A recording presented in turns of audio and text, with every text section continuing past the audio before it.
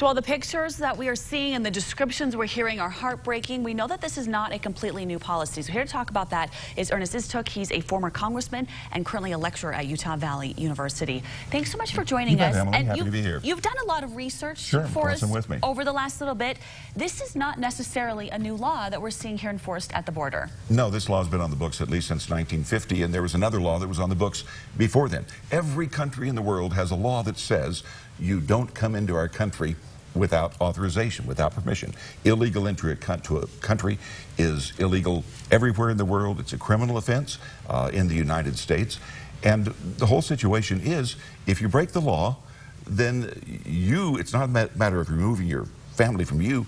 We're removing you from your family when you go to jail, whether it's temporarily or you're sentenced for something. Across America right now, there are over 2.5 million children who have a parent who is incarcerated. Do we say we cannot incarcerate that parent? We cannot enforce the law because it separates kids and parents. Well, then why do you have the law?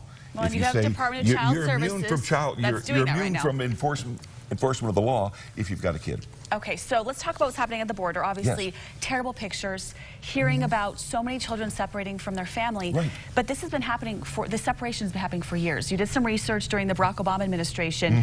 The numbers were smaller, but it was still happening. And it was still significant numbers.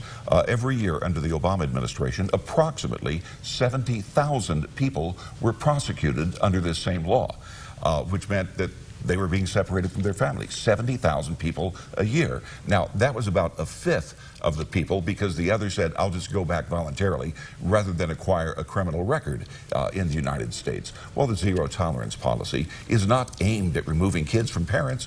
It's aimed at utilizing, well, enforcing the law.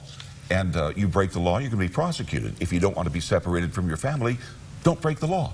So now that we have Senator Orrin Hatch leading the cause, senators writing letters, representatives trying to talk to Donald Trump, the president about what to do, what do you foresee with your experience and knowing how Washington works is the resolution to this situation? Well, first of all, you've got a media stampede that's been generated, okay? Rather than saying this is the natural consequence of the criminal justice system when our laws are enforced, that it can pull families apart, they say, oh, your policy is to separate kids from their parents.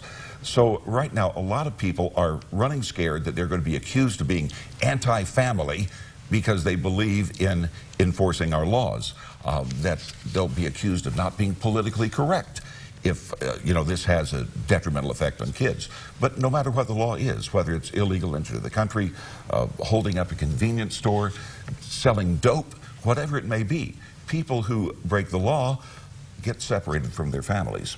And if instead you say, well, let's just focus on the kids, let's look at the consequence on the kids and say, therefore, the parents are immune from prosecution, well, all of our laws fall apart. Okay, thank you so much. Ernest Istook here, former congressman, giving us his insight, also a current lecturer at Utah Valley University. For more information on what they're doing there in their Center for National Security Studies, you can go online at goodforutah.com. All right, coming up right here.